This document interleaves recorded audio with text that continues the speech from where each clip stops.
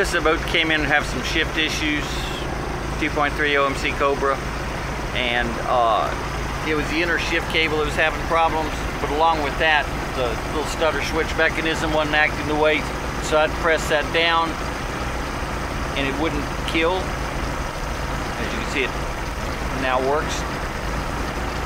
So when you want to try to pull it out of gear, and with that not working,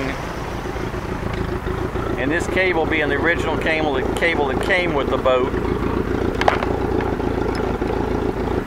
that the housing had just deteriorated and the cable had come apart and it was just rusty.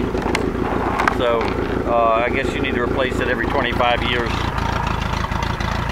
All right, put it forward. About 1,500. Okay, back to neutral.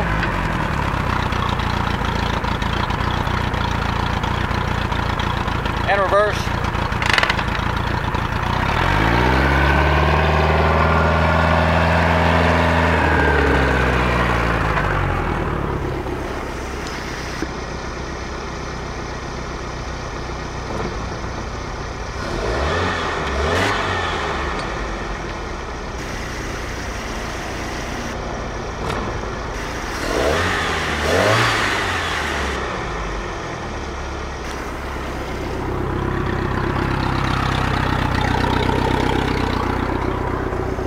And shift it one more time.